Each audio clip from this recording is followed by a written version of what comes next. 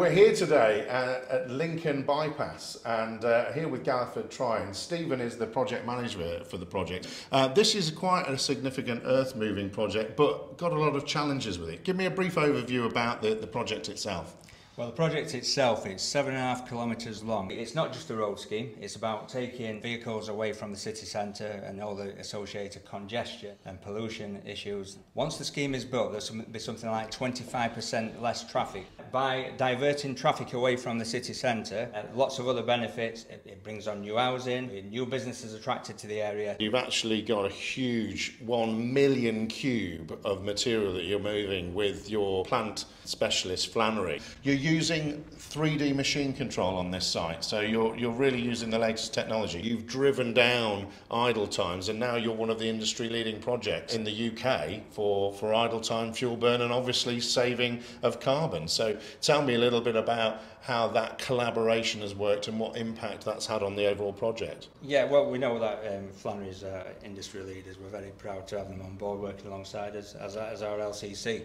It's been a great experience, and the data that they provide. All the key parties, all the subcontractors, all the staff have been involved. We've had training from Flannery's, in terms of people, plant interface. We've got some fantastic feedback from the team as a whole on that.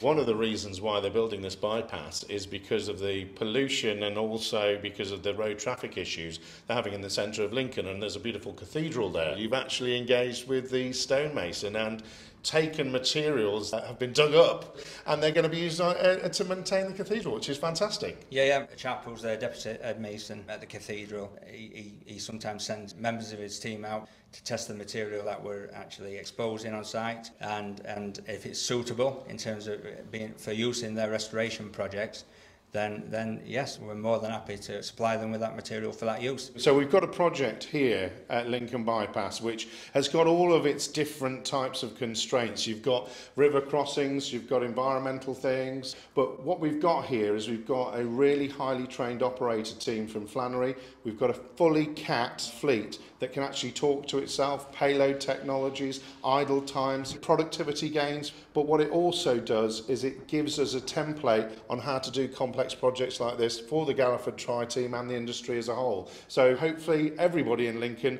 will love the bypass. Thanks very much. Thank you.